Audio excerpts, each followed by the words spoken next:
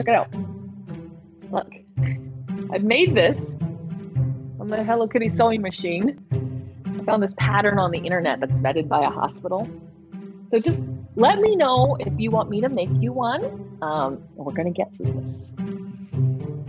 Just have to breathe.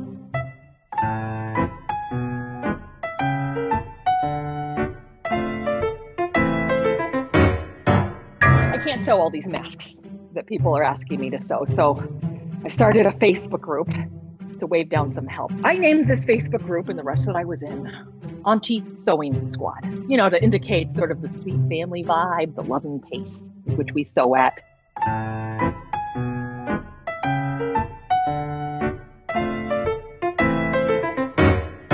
All right, you know, I use the term sweatshop, not to diminish the actual experience of sweatshop workers, but to make clear that this work is unpaid, difficult on our bodies, performed by mostly women and women of color, and to point a finger of shame to the federal government for not preparing us better for the situation and creating this problem for us.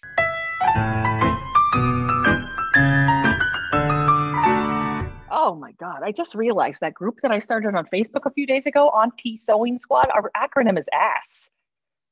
Oops.